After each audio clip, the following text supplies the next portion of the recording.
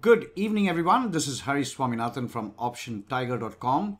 It is March 28th, Tuesday, and we are right about finishing our TraderMax Live for this March session. That's not what we're talking about today.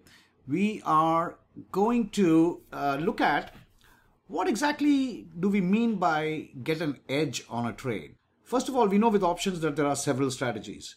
A type of edge on a credit spread may not be the same as an edge on a calendar. For each strategy, you have to construct an edge.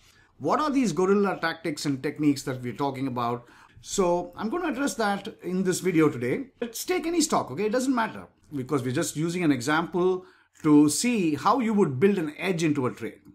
So basically, you come here, come to the options. Let's go out 10 days and say you wanted to construct a bull put, a bull call spread.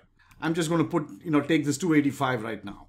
So you want to buy a vertical, which would be the bull call. Okay, so here it automatically puts the 2.5. Let's just go with a $5 spread. And you're going to pay 1.31. Clearly, the risk graph will tell you that your max loss is 1310. And your max profit is going to be the difference between the $5 spread and what you pay. So that's this. This is your typical bull call spread, correct? What can you do to this trade right at the very beginning that will give you an edge on the trade? So what exactly do we mean by an edge? So anything that can either reduce your loss or increase your rewards without incurring negative consequences. Can we agree that that would be an edge? So let me repeat that.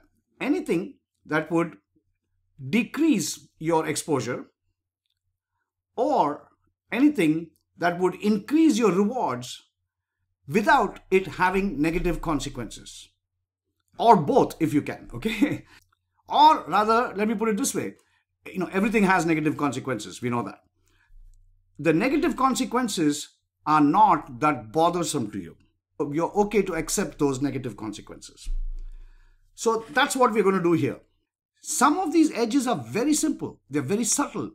But once you start making a methodology, once you start putting it into, creating a weapon out of it, put it into your arsenal, and you pull it out every time you need it, it becomes very, very powerful. So I'm going to show you an edge right now on this bull call spread that you can put that will significantly improve this trade without it having negative consequences that will bother you. It's a matter of psychology and mindset. You're taking this trade based upon the premise that Tesla is going to move up some, and over this purple line, you're going to take it off somewhere. Correct? That's what a bull call is. If this goes past, then what happens here? You're going to get max profit, right? 3,690. Then why can't we put a bear call there? Right here. So we have 285, 290. Let's say at 300, right? You sell a call, a vertical. 305. You get 40 cents back, which means now your risk profile is this. You've gotten $400 back already.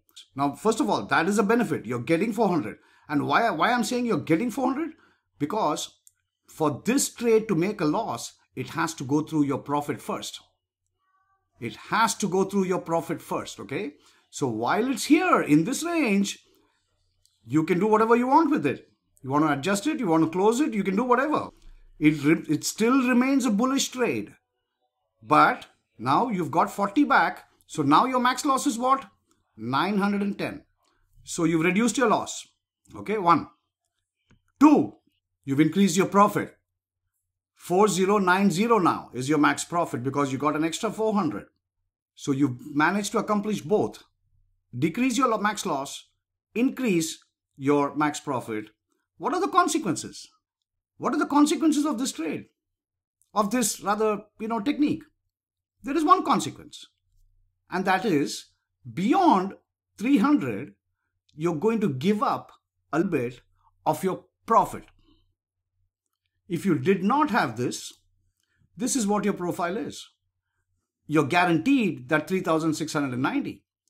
By doing this tactic, you're reducing your max loss by 400. So your exposure is reduced. Your max profit increases. If this outlook plays out, your max profit increases. And the only negative is beyond 300, you're giving up some of your profit. You're not giving up your principal. Bear in mind, you're giving up some of your profit. Is that an edge or what? That is absolutely an edge in your trades.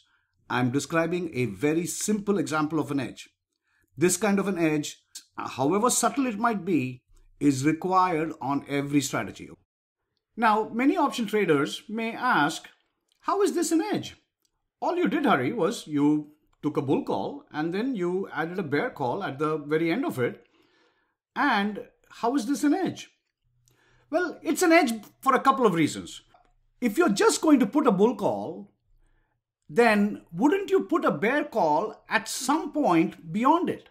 If you don't do that, why wouldn't you do that?